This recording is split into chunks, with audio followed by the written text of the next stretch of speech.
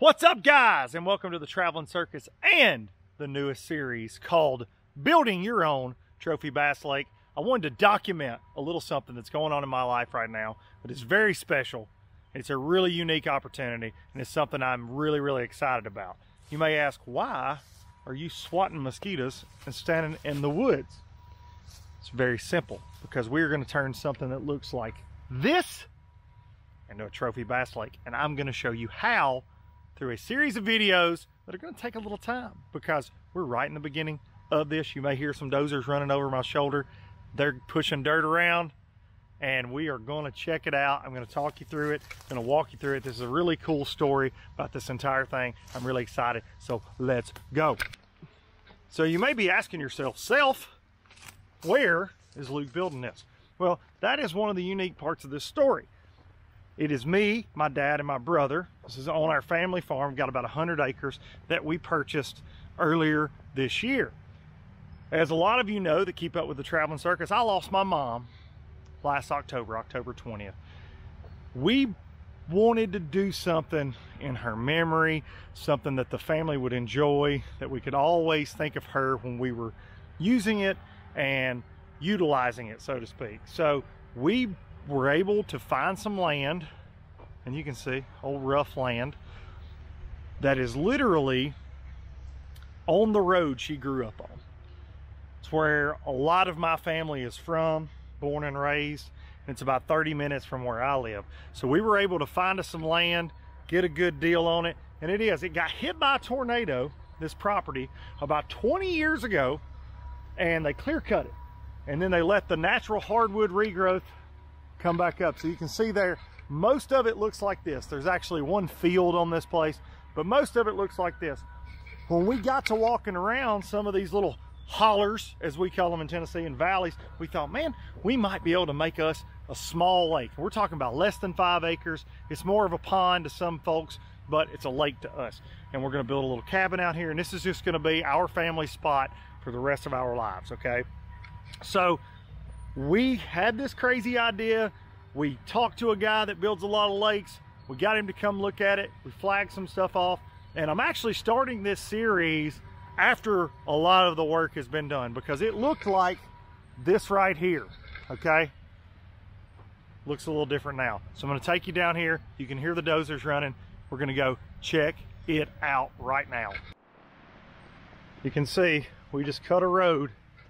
These dozers do a lot of work, but they just cut right through these trees. And this will actually be the road that goes across the dam. Go right down here. Check this bad boy out. The first things I talked about, we were in the trees there. This is what this looked like. Well, they had to push all this down right here. And we'll have to burn all this, of course. We'll use some of it as structure in the lake, I'm sure. It's probably a really good snake pile right now. But you can see right here, I am standing on, this will be the back side of the dam right here. And let's go take a sneak peek at Lake Teresa, baby. Got this crew out here checking this out. And you can see, this is the dam right here being built up. They have to take dirt from the bottom of the lake and push it up. So they shape the lake, and then they push this up so they can get the elevation that they want. And it's going to be pretty stinking deep by the time they get finished with it. So basically the lake is going to be 2 big sloughs. This is one of them, split by this point. So we're going to walk this one right here, walk to the head of this one.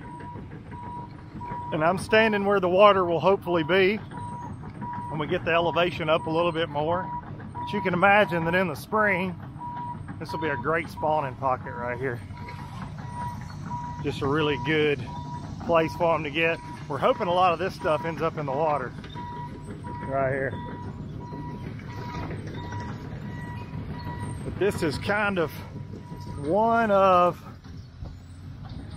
the shallow pockets, and you can see way down there is the dam, but they're pushing this dirt. This is going to end up being pretty deep with some steep banks, especially on this side. You can see it's going to be kind of a sharp drop on this side.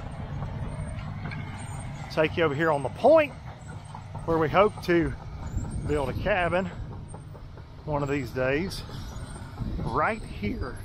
And you will wake up to a view and giant bass right here.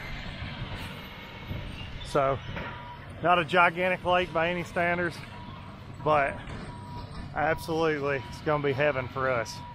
And hopefully these boys right here will get to enjoy it for a lot of years. Here comes Dad, trying not to flip his side by side. Pretty stinking awesome though. Right here. Now, just add water, baby, just add water. All right, now I'm standing in the second slough. Showed you the first one. As you can see, you're gonna have a really cool point that turns. This is my favorite spot right here. This will be really wide right here, but they're taking the dirt. This is gonna get deeper and deeper and deeper. You can see I'm pushing that dam up right there. These guys are gonna really push hard over the next couple days. We got some big rain coming, so we have not hit a spring in this lake, which from what I'm told a lot of times is actually a good thing. So we will be depending on rainfall, which all the drainage in this area, the reason we picked this spot, kind of runs off of these hills and a lot of these ditches like this and will feed this lake. So we just need a lot of rain, but I'm standing on the water line right now as it will be till they get the elevation a little higher. Right here. Could not be more pumped though. What do you guys think about it? I like it. Me too. I think you're spoiled brats. That's what I think, because I never had my own trophy bass lake in my backyard. That's what I think. It's on my backyard. One of the greatest things about this farm, other than the obvious that we're building a trophy bass lake, is my mother was obsessed with butterflies. She loved them. There are thousands here right now, and that puts a smile on all of our faces, knowing that there's a little part of her flying around out here everywhere. We see them constantly out here. It's amazing, actually. We don't see them in our houses like this. It's just really cool what's going on out here right now. But thank you guys for watching this. Hope you enjoyed the first installment. Of course, we got a long ways to go.